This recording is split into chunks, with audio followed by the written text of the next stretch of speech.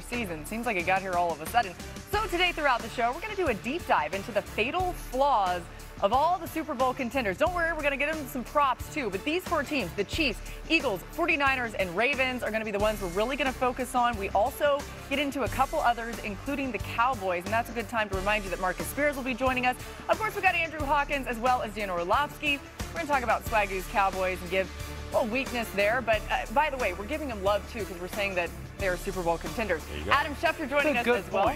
Yeah, right? I mean, we're not being haters. They're not on the show in this capacity unless we think they could make it to the Super Bowl. So before you get concerned, that's why. Let's get to our top here. Is that the receiver looks like a velociraptor or something, and that's why they call it the Dino route. Really? No, I mean, we're trying to get to the bottom of this. Let's get out of draft. Guys, we have some more breaking news here on the show. I'm going to hand it over to Dan. You're kind of right. So, first of all, Coach Chuck Pagano just texted me. Dinosaur tail. I mean, that makes sense. So thanks, I told you. That's amazing.